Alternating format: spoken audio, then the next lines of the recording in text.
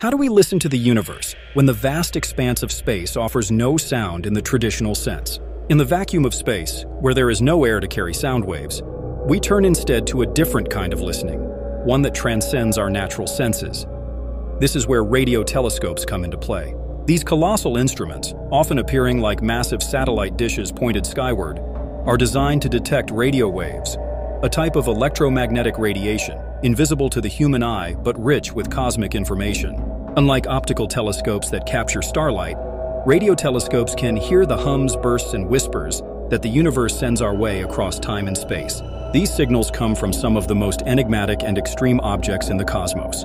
Pulsars, for example, are rapidly spinning neutron stars that emit beams of radio waves at astonishingly regular intervals, like cosmic lighthouses. Quasars, on the other hand, are ancient, hyperluminous galactic cores, powered by supermassive black holes. They shine brightly in the radio spectrum and tell tales of a younger, more volatile universe.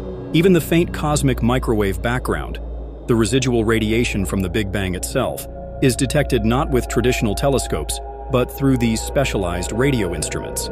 This faint glow, uniform across the sky, is a snapshot of the infant universe, a whisper from a time before stars had even formed. But listening to the universe isn't just about understanding its birth or marveling at its bizarre creations. It's also about asking the ultimate question: are we alone? Radio telescopes are a cornerstone of the search for extraterrestrial intelligence, SETI.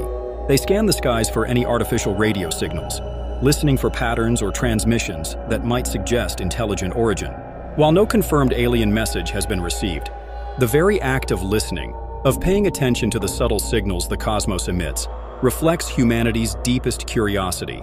By mapping the sky in these invisible signals, astronomers are not merely observing the universe, they are decoding it. They're translating the silence of space into a symphony of data, one that speaks of distant galaxies, ancient explosions, and perhaps one day, voices beyond our own.